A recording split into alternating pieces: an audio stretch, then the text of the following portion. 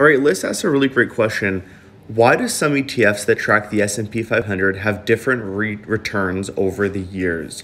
So the short answer is that they should not have different returns. They should be near identical. If you look at Canadian dollar S&P 500 ETFs, the most variance that I've been able to see over a year period is 0.2% difference, which is pretty insignificant. Now, the reason why there is any kind of difference is because these are shares that are being traded, and so there is very slight variances because they are being offered by different companies, and it just depends on the share, on the purchase and sell volume. So there will be extremely small differences, but overall they should track. Now, sometimes they don't, but it's a little bit like comparing ambrosia apples to gala apples. So let me explain if you're into apples. So I'm going to take these two off. So these three that I'm tracking here, these are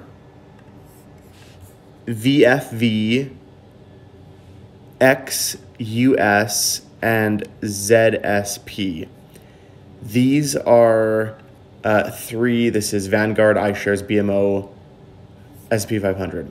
As you can see, near identical at the end of a 1 year period, 0.2% difference.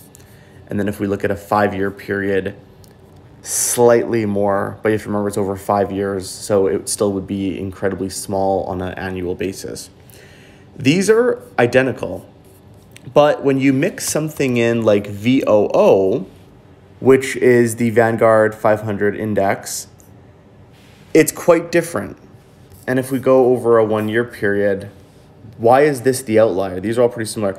This is a fund that's in US dollars. That is the difference. And so if you Google VOO as a fund, you will see that it is US dollars trading on a US stock market, whereas these top three are trading on the Toronto Stock Exchange. That's the primary difference. This is trading on the US stock market in US dollars.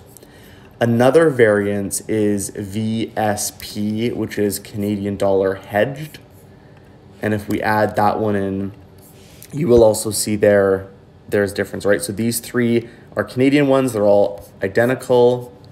And then these two, right? This is the US dollar on the US market. This is Canadian dollar on the Canadian market, but it's hedged against the US dollar.